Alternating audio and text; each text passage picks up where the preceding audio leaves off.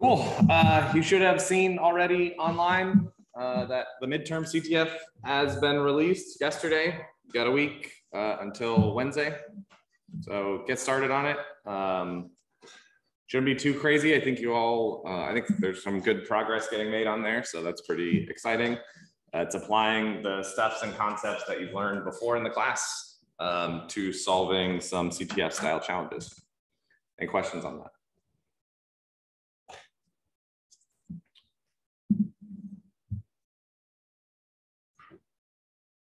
Is the room extra empty because people are working on the midterm CTF rather than coming to class? Possible. It's hard for you to answer because you're actually here. So, what was that?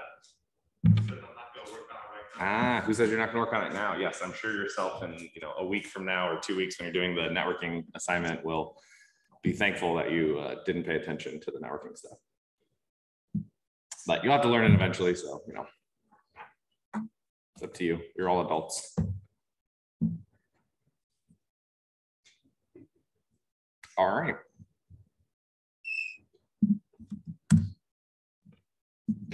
Cool. Oh, maybe it's St. Patrick's Day, but shouldn't then people not be here tomorrow? I don't know. Celebrating early, I guess. Cool. All right. Well, now we get into honestly what's the most complicated part of networking that we're going to be learning is TCP. So how TCP works. So somebody remind us what UDP added on top of IP.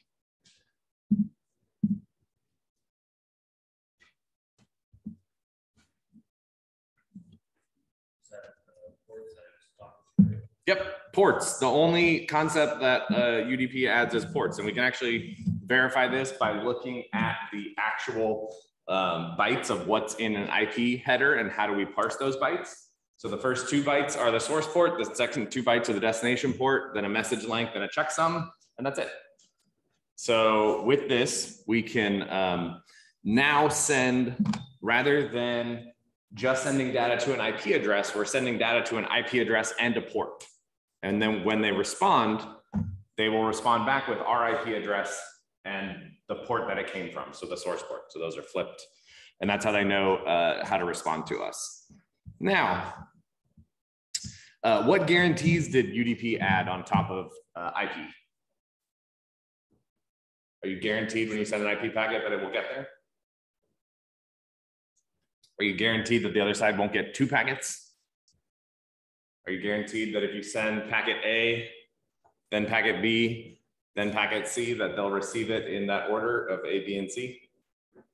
None of that. You get literally 0 guarantees. UDP adds nothing on top of IP except for this port. So that's how you can reason about this. So if you understand that IP doesn't guarantee delivery, doesn't guarantee anything about that the packet gets there, that multiple packets don't get there, that a packet isn't dropped, that the packets aren't changed in the network when it goes out. And so you can reason and think, hey, oh, the UDP header doesn't add any information to this IP packet. The only thing it adds is ports. So there's no way. So if an application wants those things, because some applications need them, they have to encode them themselves in the data of that packet. Cool. Then we get to TCP. So this TCP runs, I'd say, actually, I don't have a good number. I could make one up. I think like 80 or 90% of the traffic on the internet is probably TCP traffic. It would be my guess. And so TCP builds on top of IP, but gives us things that we really want from a networking protocol. It gives us the ability to have a connection oriented. So rather than just sending data, like a single packet from one side to the other, we can say, hey, send this string, this long string to the operating system. And then the operating system will figure out how to send that data, and it will, TCP will, it'll be reliable to some degree, and we'll talk about exactly what that means. But it's a stream delivery service. So rather than thinking about things in terms of packets, even though it uses IP packets underneath, the application doesn't get a packet at a time. It gets, it asks for data and it will get data that's available. And TCP will, this is maybe slightly, so it's not how, So can TCP guarantee that no packet is ever lost? Yeah, why not? Some of you are shaking your heads.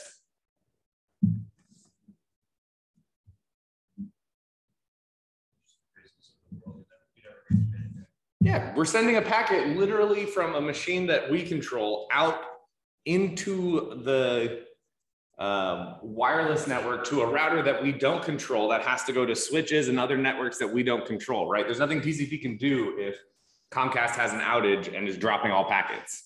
Like it can't magically guarantee that your packet gets there.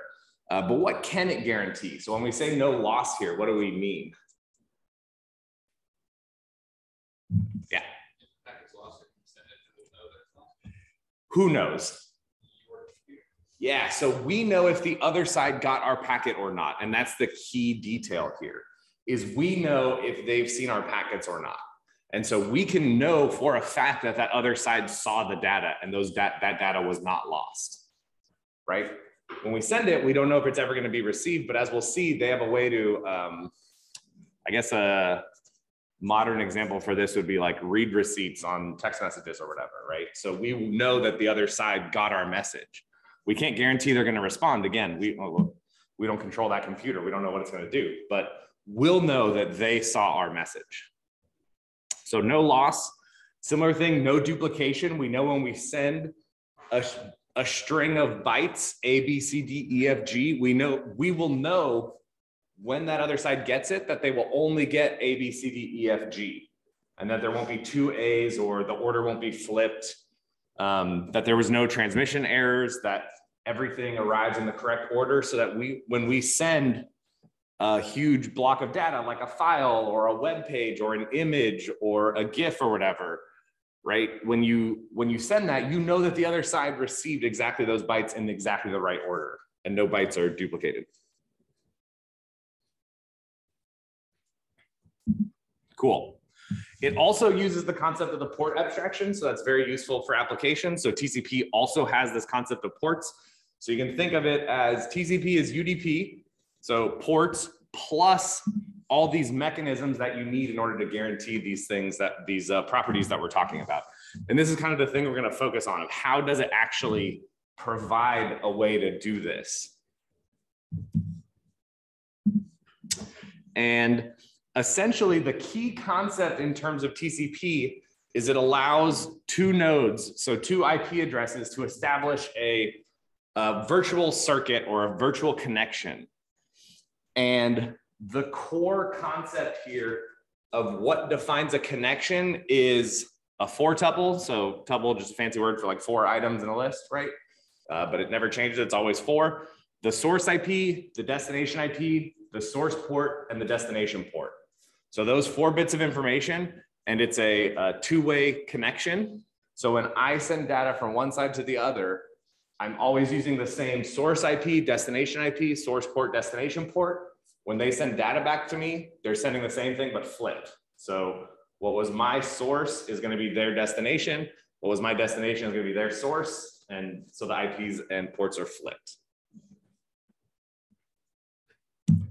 So this is why, as we'll see, it's important that ports, when you're creating a packet to send, because it's going to come back and define that this tuple is unique. So you can't have multiple TCP connections. If you have multiple TCP connections to one system, like you're accessing google.com through 2 different tabs in your browser, each TCP connection will have a different 4 tuple. So it will have, I think the only thing that'll be different, because your IP remains the same, the destination IP remains the same, the destination port remains the same. The only thing that changes is your source port.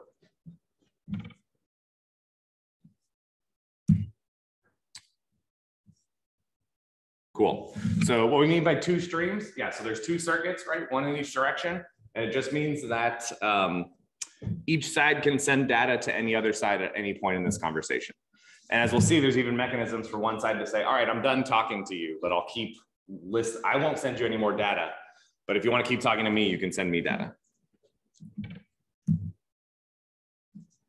Other words to help with your vocabulary that you'll see when you're talking about networking. This concept of an IP address port is often called a socket. And the two streams are called a socket pair because you have an IP port of the source, IP port of the destination.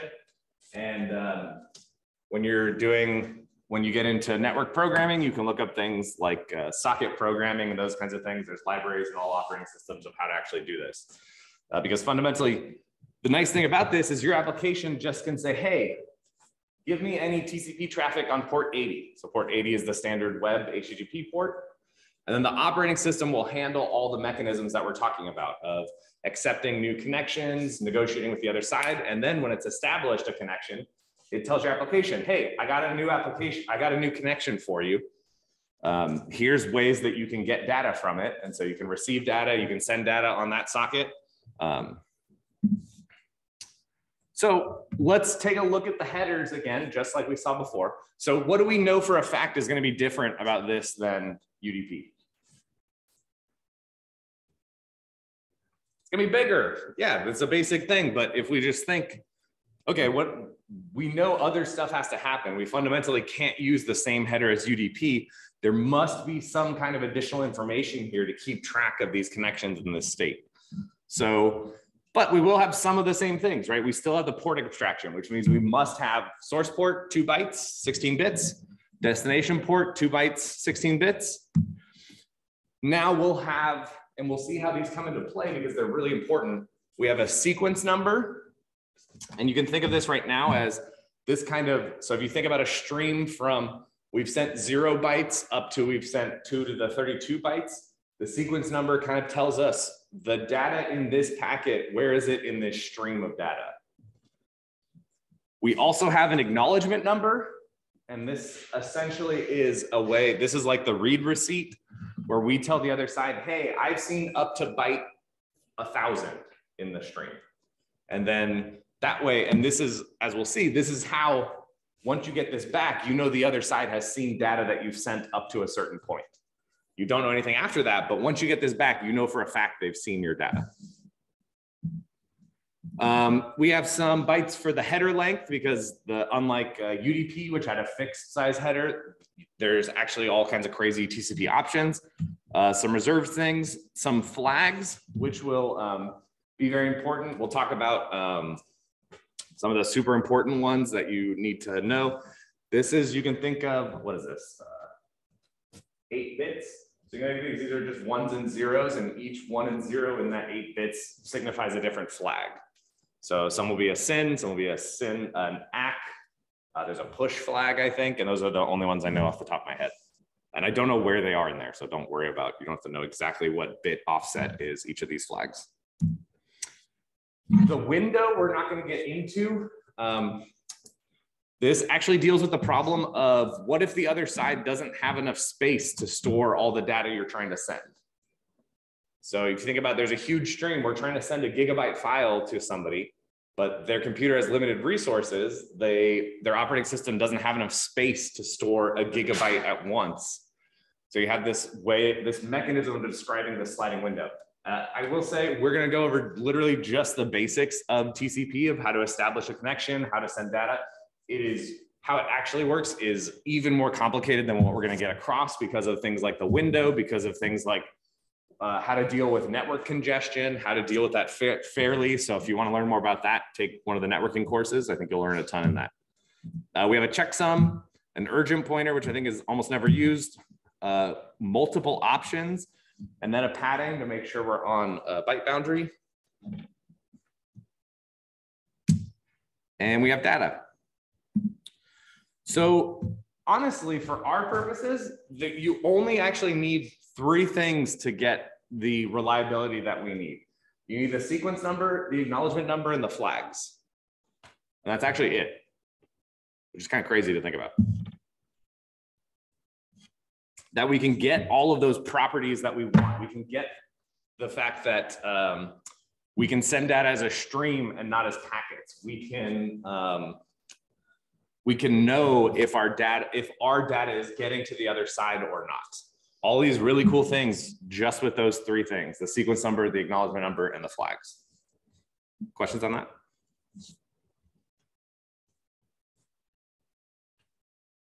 All right, let's see it in action. Oh, And just like before, right? To reinforce the onion model of networking, we'll have the actual, so the TCP data here will be the actual application level data. That will have a TCP header at the start. That will be placed inside of the IP data of the IP datagram. That will have the IP header attached to it. And that at each hop along the way will have that whole thing put as the frame data, and you'll have the Ethernet frame attached to the start. And again, just like before, right, to kind of check yourself, you know exactly what happens at each step along the way, right? This, the Ethernet frame basically completely goes away and a new one is constructed on each hop because it's different MAC addresses that the packet is going to. And the only thing that gets changed in the IP header is the time to live gets decremented, but the TCP header and TCP data remains exactly the same. What's the purpose of this TCP encapsulation? Let's see. I think I'd phrase it as the purpose goes back to our diagram of the networking. Let me look here. Yeah. So the purpose is that if you are writing link layer software, right? So you're writing a switch or something like that, you only ever have to worry about or think about the Ethernet header, right? And maybe the IP with that time to live. But you have to do very little. You only need to look at the outside there, and it's totally opaque. So if somebody comes up with a new application layer, I don't know, ZCP or whatever you want to call it, right? Some new transport layer thing, you don't have to change anything else. You just change that. And then everything else, all the switches will work 100% the same. Similar with the IP layer, right? We could change, we actually did change, right? We moved from, well, we were trying to move from IPv4 to IPv6. And this can happen because you don't have to change TCP or UDP. And you also don't have to change the link layer except for ARP stuff that has to translate between the two. So it's a nice way of thinking about designing different protocols. Actually, I don't know if I'll get into this, but an insane thing actually happened in networking. So there used to be a predecessor to TCP called the NCP. I think it's Network Control Protocol. I mean, TCP is Transmission Control Protocol, I believe. Do I even have that on the slides? Yeah, Transmission Control Protocol. So before TCP, there was a protocol called NCP, and it didn't have any of the congestion control issues. Essentially, at a high level, what TCP does is when it's sending packets, if it detects that something got dropped, it actually significantly reduces the rate at which it sends packets. Because the problem is, if you don't do that and you've overloaded something and nobody stops transmitting, you'll keep losing packets and everyone has a massive problem. But if you significantly, like it's called the exponential delay, if you exponentially slow your sending rate, you can let the network recover, and kind of everybody does that as soon as they detect a problem. And so it's actually a huge problem. And I believe, I don't have the exact date. I think it was sometime in the 80s. They kind of had this proposal, said, hey, NCP is not working. We need to move to TCP. So they decided on one day, which was called the flag day. If you look this up on Wikipedia, you can look up like the TCP flag day, where they literally, everyone that was running a system on the internet on that day shut down their system, updated the software to support TCP, and then turned it back on the next day. So like they literally had to reboot the internet in order to get something like this working. And so that showed you the difficulty of upgrading and changing these things, because I believe it wasn't a backwards compatible change. So now if you think about, do you think you could do that in the internet today? Yeah, imagine if you just like, nope, sorry, the internet's down for today. It like needs maintenance. Like you literally can't do anything. So, so now all the changes are basically have to be backwards compatible.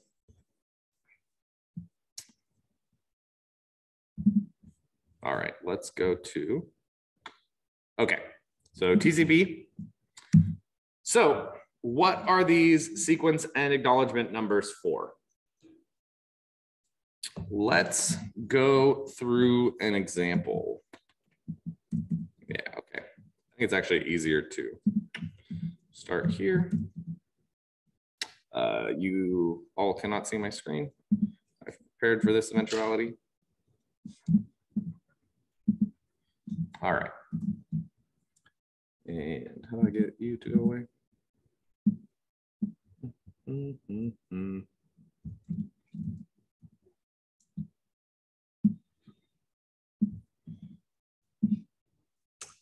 Oh, thank you, software. Hide library. There we go. All right. Thanks. Okay. TCP connection. So think about this conceptually first before we even start. How do you get the property that you know that somebody else knows something? You just magically know it? Like if I send data to you, how do I know that you've received that data? Yeah, you have to tell me back, right? I need a response from you that says, hey, I got your data. We're all good. At that point, then I know for certain that you have it. But if I don't get that reply, I can't just send data and magically hope that that you're there. So the very first thing we need to do in TCP, unlike UDP, where we can just send a packet, and if that server's up or not, we don't really care. They will maybe reply to us, maybe not.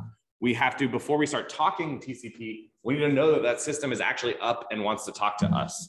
So think conceptually. So from my perspective, I'm the client. I'm going to make a connection to google.com. So actually, we know what will happen is we'll make a UDP request to DNS to say, what's the IP address of google.com? It'll tell us something. Let's say it's 8.8.8.8. So I now want to send a TCP packet to port 80 because I know that's the HTTP port of the IP address 8.8.8.8. I know my IP address. So I first need to ask, hey, do you have anything running on port 8888, or sorry, IP address 8888, port 80? So I have to send, so conceptually, I have to send a packet to Google to ask them that because I'm trying to initiate the connection. I'm the client, they're the server. So I say, hey, do you have anything running there? Right? Does Google have anything running on port 80? Do they have a website? They run HTTP? Yes, you go to their websites all the time.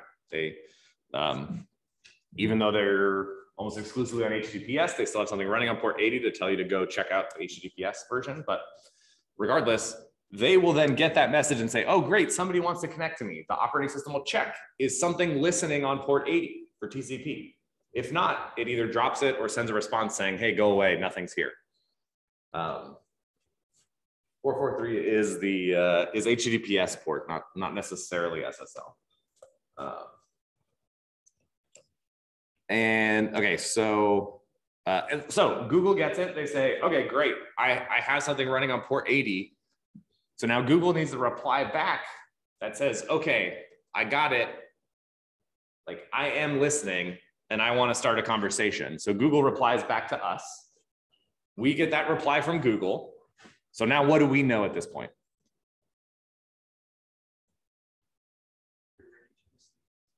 That Google is ready, that Google is listening. There's something listening on port 80 on that IP address, and that it wants to talk to us. What does Google know? Google knows it wants to talk to us. Do they know if we turned off our computer at that point? Do they know if that packet was lost somewhere? Right? Fundamentally, no. This is why it requires, this is a way you can reason about how many packets are required to start up a TCP connection. You need 3. I'm going to say, hey, are you listening? They say, yes, I am. And you go, yes, I got your yes, I am. And then at that point, once both sides have got all those that information, you know that the other side is up, available, and good to go. And how that works is with flags. So we need a TCP flag in the header that says, hey, I would like to start a conversation. So the, it's called the SYN flag. I think it stands for synchronize, like, hey, let's synchronize our state or our connection or something like that. I actually never really referred to it ever by the full name, except when I'm doing this in class, and then I forget until the next time I teach this. So you can just call it a SYN, the SYN flag. You can think the other way this is referred to is a TCP packet with the SYN flag set is just called a SYN packet. So client server. So at the start, the client will send a send TCP packet with the SYN flag. So if you look at the header, you'd see that that byte of the flags that represents the SYN flag is set to 1. And I believe all the other flags are set to 0. So we can do this a little bit more. So we can send TCP packet. Let's do, my client here will be 10.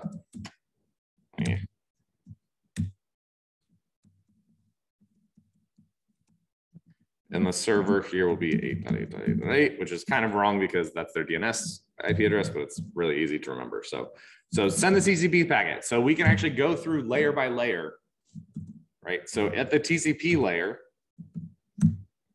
so what's the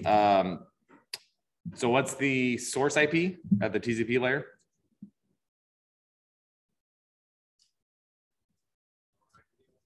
What? Oh, it's a trick question. There is no IP addresses at the TCP layer. Sorry.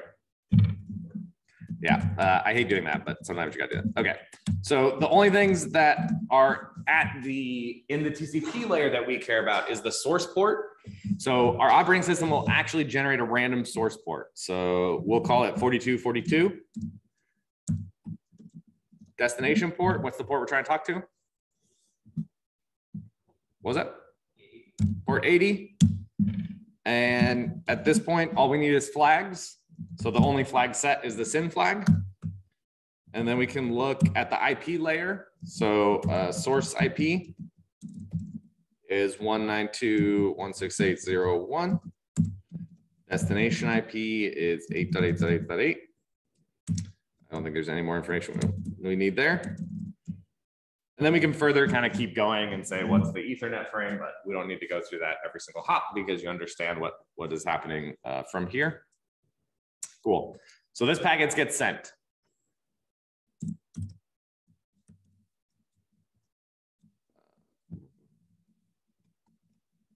Okay. The server receives the packet.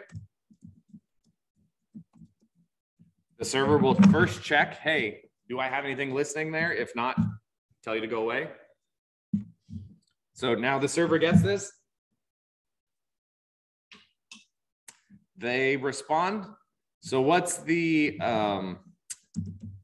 so the TCP responds with TCP. So the TCP layer, source port, what will the source port be? Port 80, how do you know that? Yeah, it's just a flip. The destination port that we're sending to, when the other side responds to us, their destination will be their source. So destination port will be 4242 flags. So this is what we'll go to in a second. We'll come back to this because this is actually just part of the protocol, nothing that you can reason about here. Okay, so we have that. And the source IP will be 8.8, destination IP. IP will be 192.168.0.1. All right. So now this is part of the protocol. So part of, and this is, these 3 packets here are very important to burn into your brain. These are a very, very, very standard thing of networking. And it's the way to remember exactly what flags are set. So the first flag is the SYN by the just a SYN packet from the client to the server. Then the server responds with a SYN and an ACK flag. It stands for acknowledgement, and it means that the acknowledgement number field is valid. We'll get to exactly what that's doing here in a second. But for now, all you need to know is the flags. So you send a SYN, the server responds back with a SYN ACK. And then can we respond back with a SYN?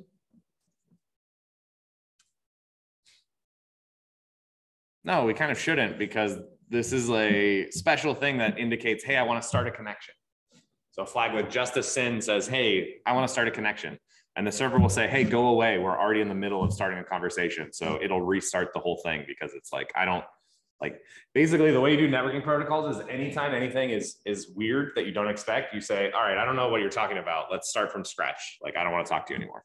If you want to talk to me, you got to start with the SYN at the beginning, and then we'll go. Okay.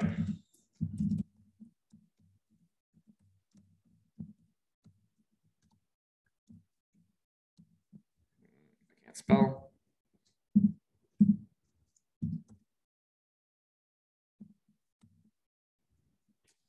Responds with TCP packet. So then we'll respond back. Again, we'll have source port 4242, destination port 80, flags. So I won't have the SYN flag, but I will have an acknowledge flag. So this is how you can source port, source IP 192.168.0.1, destination IP is 8.8.8. So this is the SYN-ACK. These are the 3 packets. If you have these 3 packets, you have an established connection at this point. And now, and this is kind of the insane thing. Only at this point can you actually start sending data, right? So you can't even talk to the other side or begin talking to the other side until you've gone through the SYN-ACK. Questions on the high level process?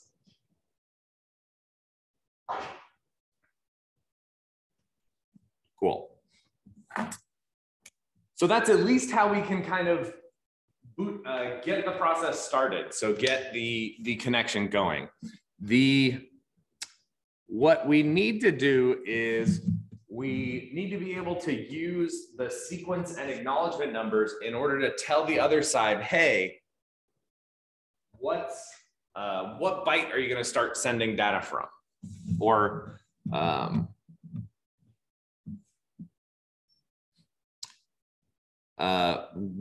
so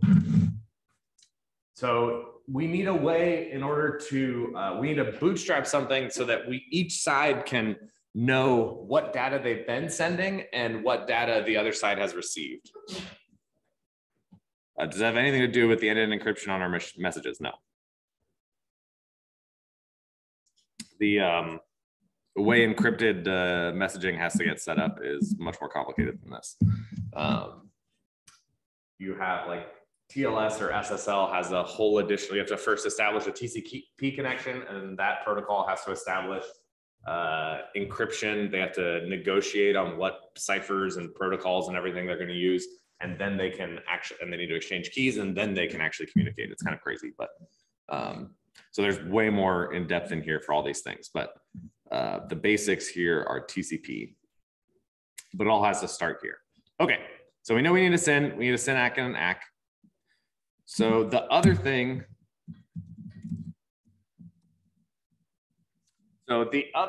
is we need to establish the sequence and acknowledgement numbers.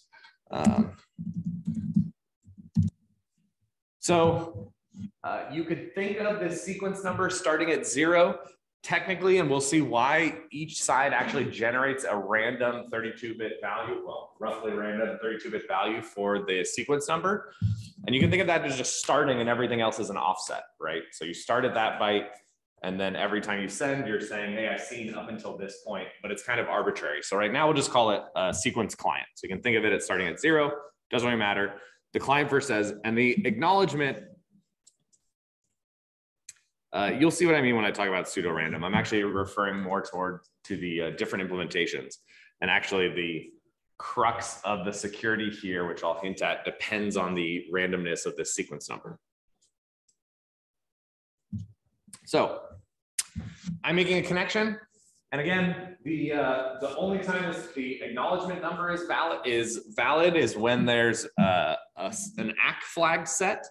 So if I send a packet, like a SYN packet that doesn't have the acknowledgement flag set, it means that I don't care about what the value is in that header. So let's go back and look at the packet. Yeah, so we can see we've looked at here. Hello. Source port, destination port, sequence number, and acknowledgement numbers. They're both 32-bit, 4-byte values. Okay. Now, so we're going to expand this packet. So we have the sequence.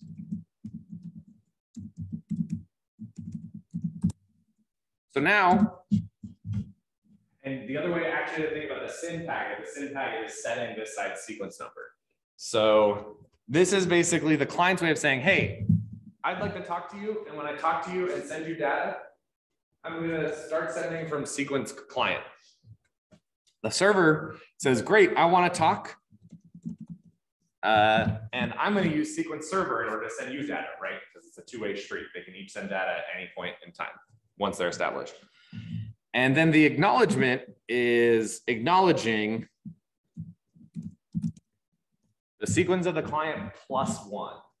So when you're acknowledging back, you're saying, hey, I got your message. And finally, on the last one, so the sequence number here is going to be sequence of client plus one. The acknowledgement is going to be sequence of server plus one. Let me double check this to verify that this is correct. I'm 90% sure. Oh no, how do I?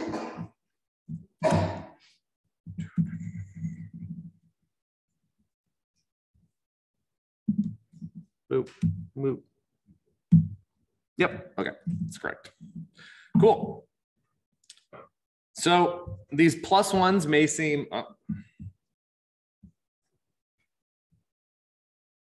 maybe I should just see how long I can lecture to an empty screen.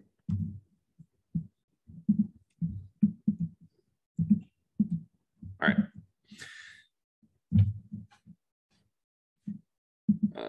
Oh, okay.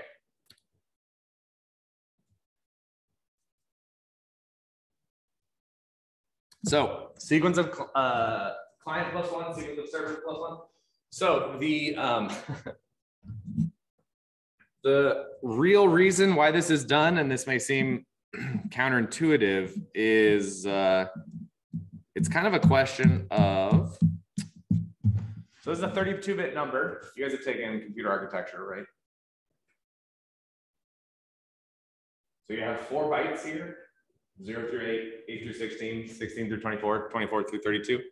Which is the most significant byte?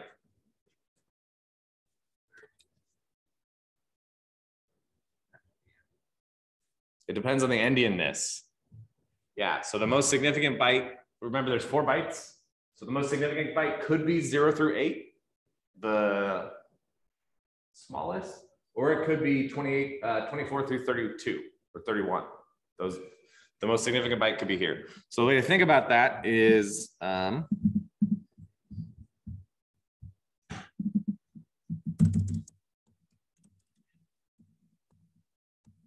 if you have a number, let's say 1, 1, 2, 2, 3, 3, 4, 4, right, in hex. So reminder of hex, each of these represents a byte. So we have the byte 4, 4, the byte 3, 3, the byte 2, 2, the byte 1, 1, right? So this is the number. This represents the number of whatever.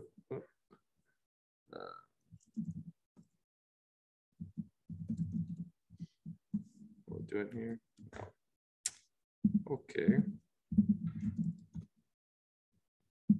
So 33 is 51, right? And so this number is 1, 1, 2, 2, 3, 3, 4, 4, which represents the integer, whatever this is. I don't know.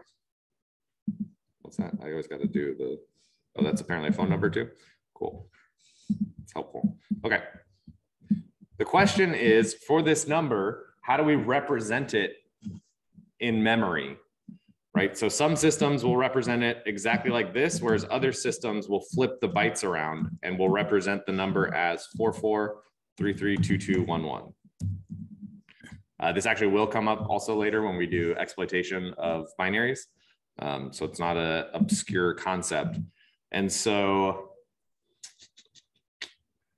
I believe most modern CPUs use little endian like this, where the lowest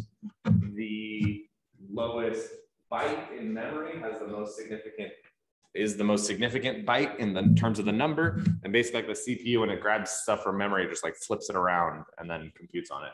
And I don't know, I don't understand hardware, but there's probably a reason why that's actually used. Whereas network packets, so network packets in here in TCP, these are actually big endian numbers. So the most significant byte will be 0 through 8, I believe, not 24 through 31. The point is that it's different, and different machines have different endianness. So if I want to just reply, So so when I get something from the other side that has my sequence of the client +1, so the client gets that back, it receives this packet. The client knows the sequence number of the client that it originally sent. It checks if that's one more than that. What does that tell us about the other side?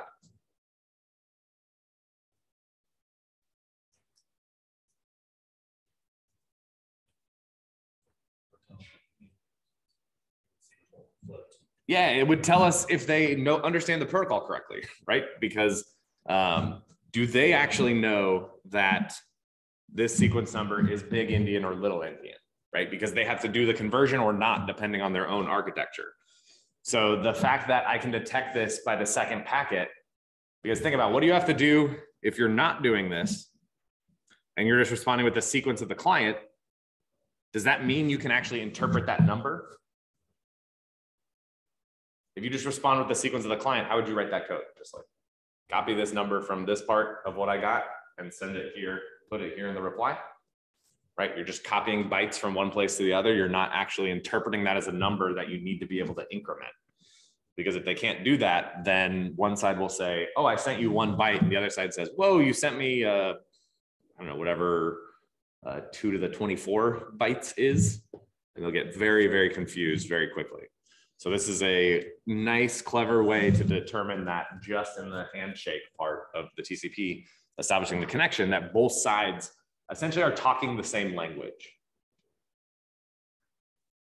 Because if the client gets back anything except for the sequence of client +1 as the acknowledgement in this packet, it drops it. It says, all right, let's stop this conversation. Like, I don't know what you're doing, but I don't want to talk to you anymore. Something went wrong. Okay, cool. That was a quick aside into endianness. And so now, oh, cool. So these are the list of the flags. So we have SYN. So that's what we talked about. So SYN, SYN-ACK, ACK. ACK means that the acknowledgement number is valid. And as we'll see, almost all packets in the connection have the acknowledgement flag set. FIN is a flag that gets set to shut down one stream. So if you want to stop talking to the other side, you send a packet with the FIN packet set, and that basically tells the other side, this is the last packet you'll see from me, data packet. Reset, RST, I guess I did actually remember most of these. Reset is super important. It says, hey, like when something goes catastrophically wrong, this is your way to say to the other side, hey, I don't know what you're doing, but I'm stopping this communication. So a reset basically from either side tears down that virtual circuit and says, we can no longer talk anymore. If you want to talk to me, you got to start from the beginning and do a SYN packet. Urgent, I've never seen that. A push is sometimes set, but I don't actually know if it's technically used, so we don't need to worry about that. Okay, so what are we setting up? So like we mentioned, a server listening on a port gets a connection request from a client, and so we know that that has a SYN flag set and has a random initial sequence number of the here S sub C. The server says, aha, I will send you a packet back, a SYN and ACK packet with its own, the server's initial random sequence number, and the sequence number of the client +1 is the acknowledgement number. And then the client, when it receives that, sends a packet with this ACK flag back with the sequence of the client +1 and the sequence of the server +1 is the acknowledgement.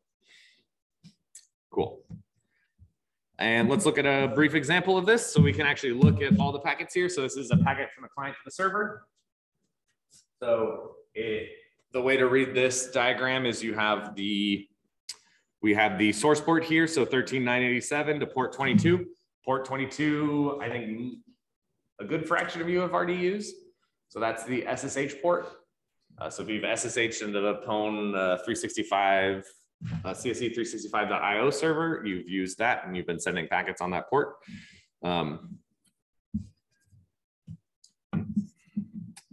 So we're sending from 13.987 to port 22, and we set our sequence number to be 6574. Again, just a random value, it doesn't really matter. And the acknowledgement, again, doesn't matter. Why doesn't the acknowledgement matter in this packet?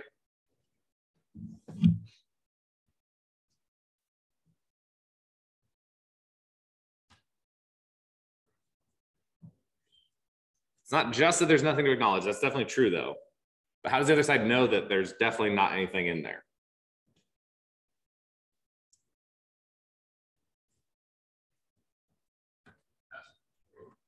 What was that? I'm implicitly doing that, but I have a way of saying if the acknowledgement number is valid or not inside every packet. Not quite. It's one of the flags.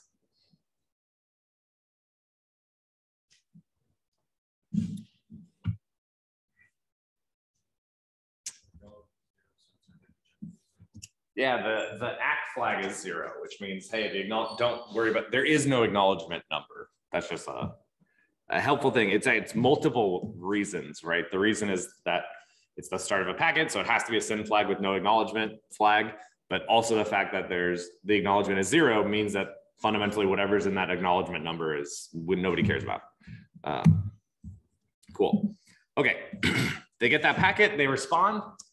They say, okay, so I'm sending a packet from port 22 to port 13987, and I'm setting my sequence number to be 7611, and I'm acknowledging your sequence number +1. So I'm acknowledging 6574 to 6575, and we know SYN ACK. The SYN flag is set, the acknowledgement flag is set. And then the server, the client will respond when they get that packet, and they'll say, okay, great, from port 13987 to port 22, my sequence number is 6575, and my acknowledgement number, I'm acknowledging that I saw your sequence number of 7611, I'm adding 1 to it, so 7612, and I'm setting the SYN flag to 0 and the acknowledgement flag to 1. Cool? Yeah. Mm-hmm. Yep. So SYN ACK, three-way handshake, TCP connection. Cool. So the question now is, how do we then send data? So why does SYN become 0 at the end? Because SYN is only to, I mean, the reason is because both sides have already sent their sequence numbers, so they don't need to synchronize their sequence numbers. That's where that SYN synchronize comes from, is when you send a SYN packet, you're saying, hey, I want to talk to you. And by the way, here's my sequence number. All right, let's then figure out how to send data. Hello. Okay, let's continue this conversation. Is that good? Cool. So now that we've actually established the communication, we can finally start sending data from one side to the other. So what's the classic maybe programming thing that we want to send to test things? What would be a string that we would print out if we're doing a programming language for the first time? Yeah, hello world, thank you. Right, so let's say we want to send those strings, send that string. And again, remember, these are just bytes under the hood. So it would be really cool if I knew what all this in hex was, but what we're sending is 1, 2, 3, 4, 5, 6, 7, 8, 9, 10, 11 bytes. So from the client, we're going to send that. So now what we'll do, so now that the communication is established, right? So you have establishment of the connection, the three-way handshake, SYN, ACK. Now we can start sending data. So now the server, and the server technically can do this as part of their SYN ACK, and you'll see this in examples, but for now we'll separate them. So let's say client wants to send this hello world, which is 11 bytes. So they will send this back, and they will have data. So the data of the TCP packet will be 11 bytes. It will be the bytes hello world.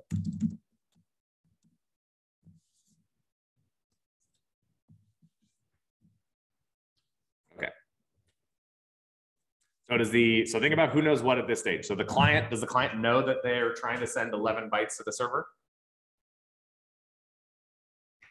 Yeah, they initiated this. The application asked the operating system, great, I'd like to send the string, the bytes, hello space world to the other side. So the operating system takes that. It says, great, okay, I'm going to send an IP packet. I'm going to send a packet to 8.8.8.8 on port 80 from 192.168.0.1 on port 42.42. And I'm going to send the data hello world. Now, at this point, does the client know that the server got this packet or not? No, it's just sent it, right? What has to happen fundamentally for the server, for the client to know that the server got it? We need some kind of acknowledgement back, right, from that other side. We need the other side to tell us, hey, I saw that data. So the next thing that hopefully happens if everything's working right in the world.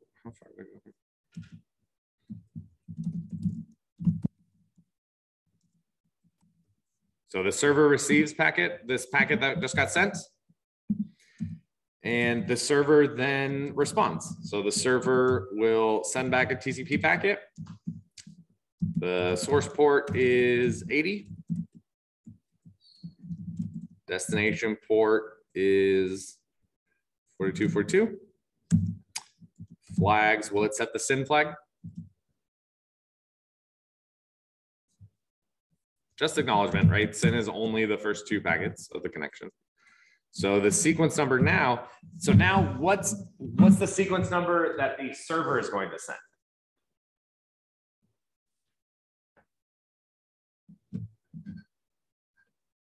Has the server sent any data to the client?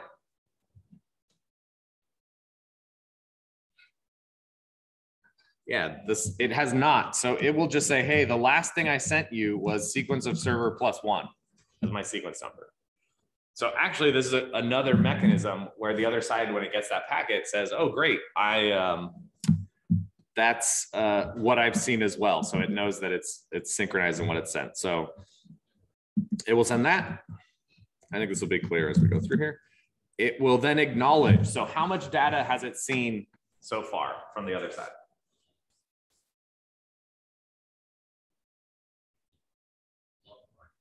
$11 bytes. So it'll say, all right, since we started talking at the sequence number of the client +1, I have seen up till sequence of the client number +1 plus 11 bytes. That's what I've seen so far.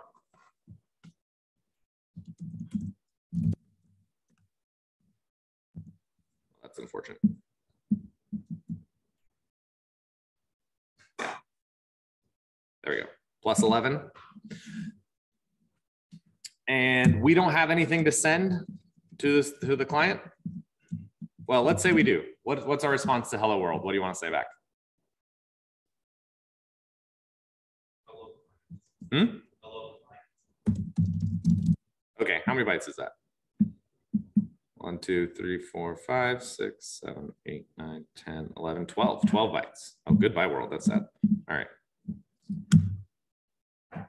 And this will be in this will be wrapped around an IP header.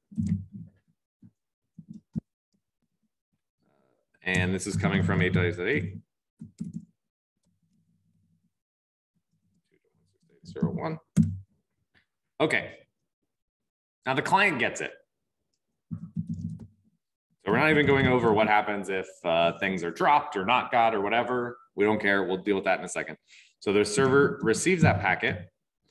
And now it has to respond and acknowledge, right? Because again, the server sent us data and the server won't know that we got that data until we respond to it, right?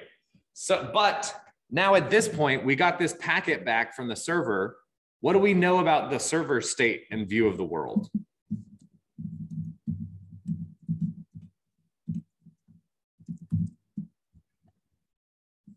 So once we get this packet back, what do we know that the server has seen? We know it's seen hello world. We know it's seen because of this acknowledgement number. It's seen 11 bytes that we've sent, and we can check and know how many bytes we've sent. And we say, great, we've sent the 11 bytes. Now we can actually, as the operating system, we can tell the application, I sent that data. The other side received it. Right? Which is great when you're programming, because then you know when you're sending data to another remote system, you know that they receive that data. Okay. But because the other side sent us data, it means that we need to acknowledge. So let's say we don't have any data to send right now.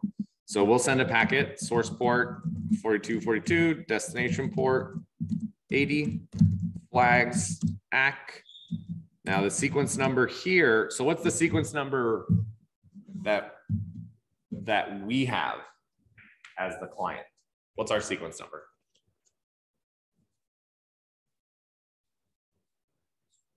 Say it again. Yeah, let's do +1 + 11 so that we can see that the +1 was part of the initial connection. And then we'll see that way we know we did that plus the 11 that we've already sent. Why don't we increment this anymore?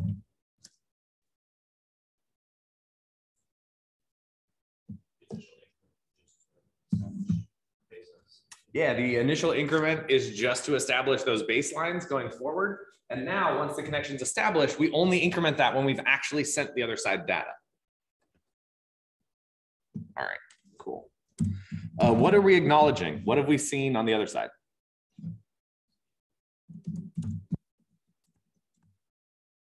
It's 12, so I think, unless I counted wrong. And we'll send empty data, so we don't need to send anything.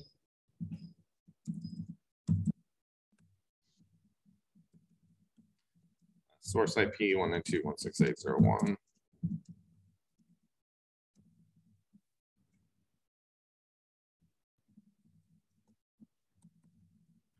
Cool. The server gets this, and now what does the server know?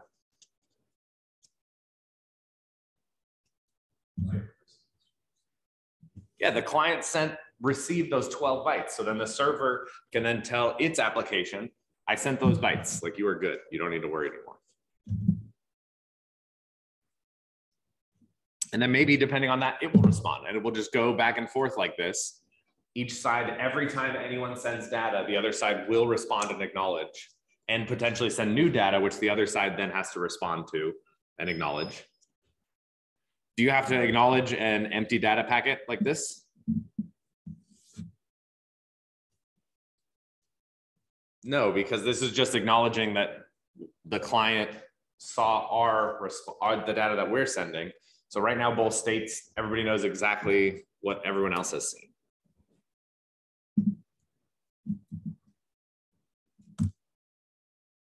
Cool.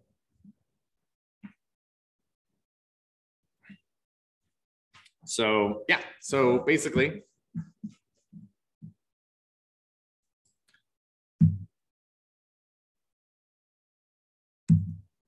yeah, we don't need to worry about the transition window.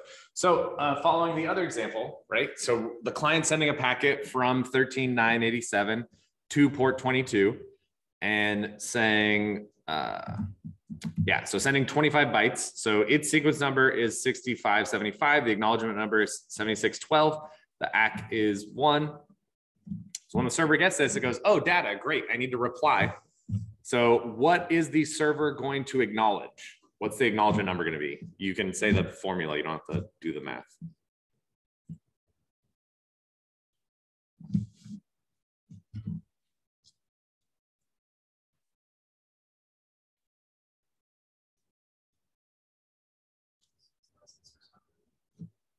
Yeah, it should be 6,600. So it should be 6575 plus 25.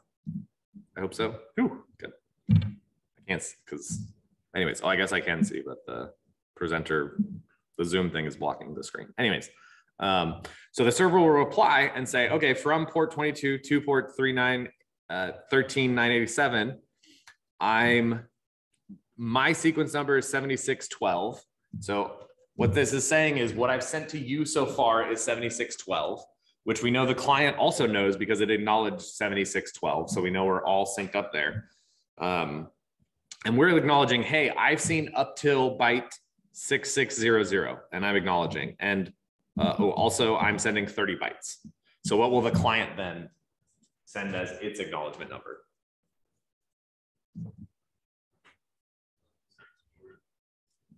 $7642. And what will it set as its sequence number?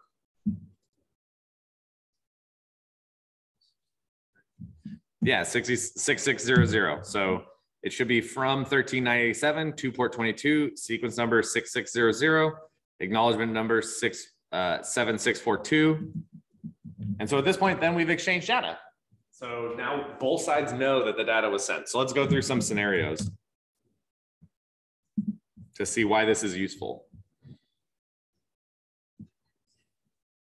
So let's say that this packet is dropped. So the hello world packet never got sent. This is super annoying. Not you all, but the situation. All right, how do I? So let's say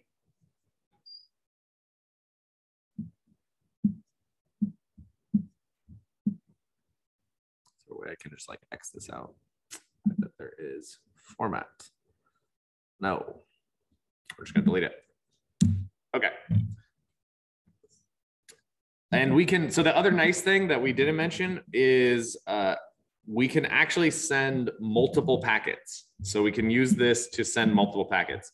So I can send hello world, and then I can send how are you? And so I'm sending 2 packets without getting a reply. That's perfectly fine. I don't need to wait. That's part of the TCP window and everything of how much data can I actually send at once. Doesn't really matter. For our purposes here, we can see that, okay, but let's think about this. So I sent hello, HELLO space WORLD. So what should be my sequence number here? Where does this data of how space R space U question mark start at?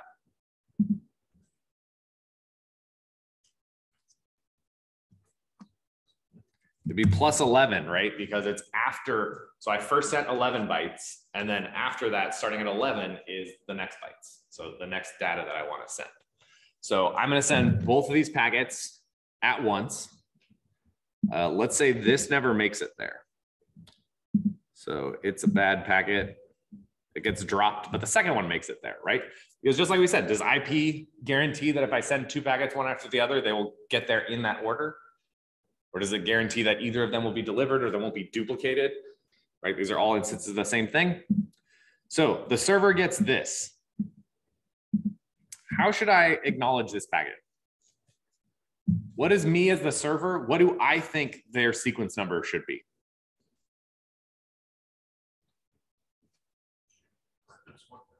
Should just be client plus 1. So I respond. So I receive this packet. Let's say, just to be clear, internet drops packet 1, server receives packet 2. So we'll actually respond back and say, and let's say I'm not sending any data, but we'll respond back. We get this packet, and actually, technically what happens is we'll probably store that data in a buffer. So we'll probably have a buffer, and we'll say, all right, at offset 11, put those bytes in there. But I know I can't acknowledge that I've seen those bytes yet because I don't know what happened. I don't know what comes before that. And that's when I said networking is complicated because there's all these kind of details of how it actually works, how you make it fast, how you make it perform well. But ignoring that for now, what we reply back is, hey, the last thing I saw from you was sequence of client plus 1. Because if we go back to this, the last thing I saw was sequence of client plus 1. Actually, all the way back. Yeah, all the way back here. That's what I expect the next byte to be. And so now the client receives that packet.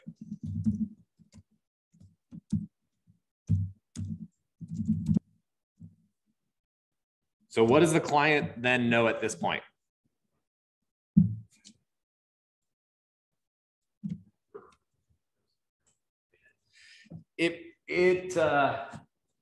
Yeah, it actually doesn't know if the first one made it or the second one didn't make it. Like, it just knows that the other side hasn't seen any of the data that it was trying to send.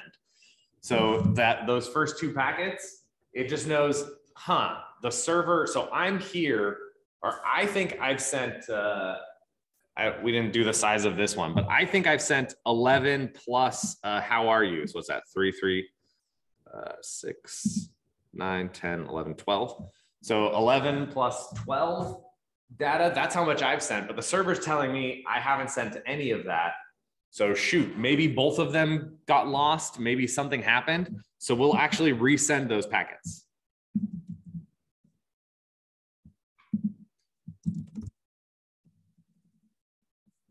And maybe it didn't get there yet because so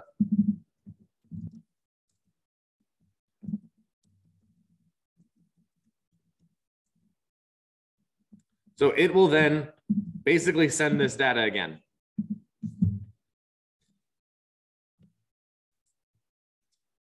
And then let's say it gets both of them, let's say. So the internet, technically it will respond to each one, but let's say, you know,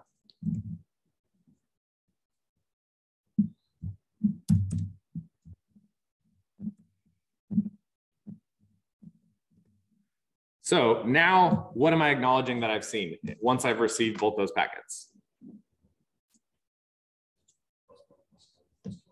Yeah, I'm acknowledging 1 plus 11 for the first one plus 12. And then as soon as the client gets that, it goes, great. What if the client never gets this acknowledgement? What if that packet gets dropped? This is the crazy thing you have to reason about when you're talking about networks. Every packet in the communication, you have to think, what if that gets dropped?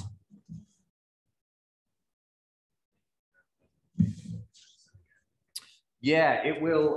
The client didn't know that the other side got it. And so there's usually a retransmission timeout. So after a certain amount of time, the client will send that data to the server again. So we would send those two packets again. And then finally, when that message came back that like, no, I'm acknowledging, I've seen it all, trust me, like I've got it. And then at that point, then now they're up to, what's it, 23. So sequence of client plus 1 plus 23. They know that we're both there, we've both seen it, great, and now we can move forward.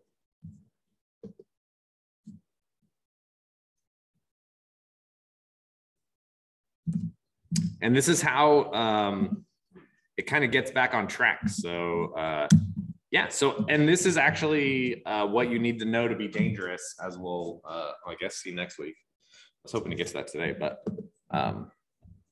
you know, how TCP works is a very important thing.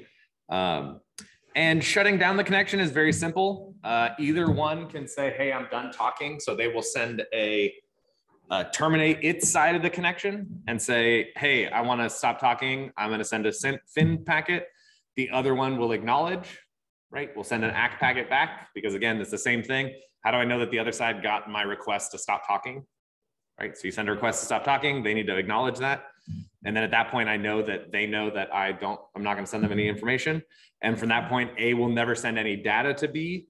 It'll just acknowledge data sent by B. So when B sends it any additional data, it will have to acknowledge that back. And then B, when B wants to shut down and B sends a fin packet, then the circuit is closed. So just to kind of complete the life cycle, SYN, ACK, a bunch of sequence and acknowledgement numbers going back and forth. And then finally at the end, some fins to finish everything out. Okay, yeah, so here in this example, the client, to finish our example here, 13987 will send a packet to port 22, sequence number 6983. So they've been talking for a while, I think we can see from the sequence numbers here. They're acknowledging that they've seen 8777, setting the SYN flag. The server will acknowledge that and said, great, the last thing I saw from you was 6984. Well, I don't know if that's a mistake or not. I'll have to look that up. I don't know if the final acknowledgement number is added 1, 2. I guess that would make sense because you're acknowledging that you've actually seen that fin packet since they're not sending you any data. I guess that would be my my thought there. Cool. Okay, and then we're sending 30 bytes from the server to the client. And then the server can send a fin packet to say, all right, so I've sent 8807. So that's the previous sequence number plus 30. And I'm done talking. So I don't need to talk anymore. And they will finally acknowledge that final one and say, okay, I'm acknowledging that my sequence number is 6984. And I'm acknowledging I've seen up to 8808. Yeah, it must be this plus one lets you know that you're actually acknowledging the fin. So there's an additional plus one at the end. And at this point, it's done. Tore down, no connections. Let's take this opportunity to look at some stuff.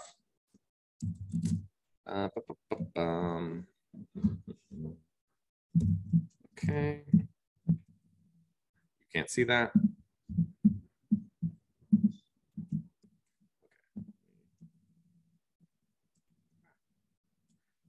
Since we were talking about it, let's see.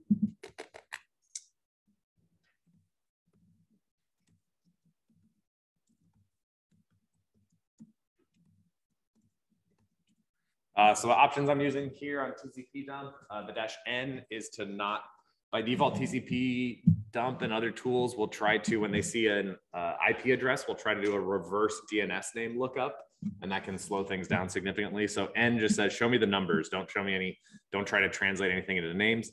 The I option says the what network interface to use. So you can use ifconfig or anything like that to figure out what your interfaces are. I already know my wireless one is this. I can set an option of I want port 80 or port, let's do port 22. And what happens when I SSH into hacker? Yeah, so we can see a ton of stuff happens here. All right. So we can look at this. So this is my current IP address is 10.153.30.83. And this is the port. So this is kind of the weird TCP dump way output of showing that. So this is the IP address and then dot port. So from source port 54511 to 13.56.97.136 port 22. If we want to ask, we can say dig. So dig is the DNS resolving. So this will make a DNS query. And this says, okay, pwn CSE365.io is located at this IP address. So we can see that it's the correct IP address here. Port 22, setting the SYN flag, my sequence number, and let me change this a bit to make it more legible. My sequence number is this insane big number, a bunch of Windows options, all kinds of stuff that is happening. The operating systems like optimizing these things for data transmission and reducing data loss is really important. Then we see the packet come back from 13.56.97.136 port 22 to 10.153.30.83 port 54511. SYN and the dot here is the ACK flag. And we can see the other side sending us its sequence number. And we should know that this should be 80 at the end because it should be, the acknowledgement should be +1. So the ACK here is correct. It's 80. It's sending us Windows options, whatever. And then we finally send an ACK back. So that's the flag there, the ACK. And we're acknowledging. And at this point, because we've got the two random values here, so we've started with random sequence numbers. Then after that, TCP dump normalizes them based on there. So rather than showing like the initial sequence number +1, it just shows you the 1 and then the 2. And then that way it's a lot easier to read. So I can see that here I'm acknowledging and I'm sending a length 0 packet. The other side then sends the P packet. Here's the push. So the remote server sends us a push of 21 bytes. And then we acknowledge we've seen up to 22. Oh, and the sequence number here, it's doing 1:22. So it's interpreting the length and saying, even though it's technically not in the packet itself to help you, it's saying this data is from byte 1 to byte 22. So it starts at 1, it's 21, length 21. So we're acknowledging we've seen up to 22 and we're ACKing, and then we push data. So then we're pushing and sending data from, oh, I got the from and source back mixed up. This is us, sorry. this is us. We are sending 21 bytes. They acknowledge that they've seen those. And then they're sending us 41 bytes. So in response to whatever those bytes were that we sent, we can actually, if we do the full, I think it's -X option, will show us the,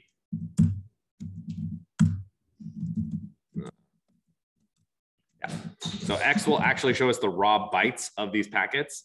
And we can see that I don't have to worry about showing you all this data. You can't like break my stuff because the whole point of this encryption is that I can SSH into the server. Even if you're watching my communication, you can't break into it.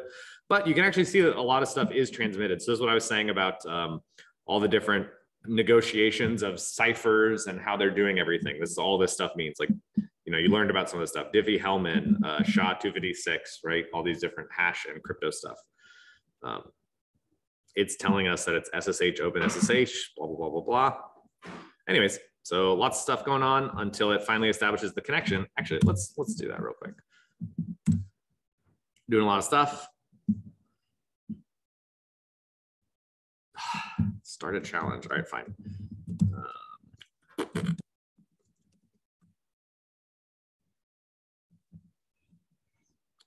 It's not port 22, SSH. There we go. So now, okay, so now you can see we're at a state here where no packets are being sent.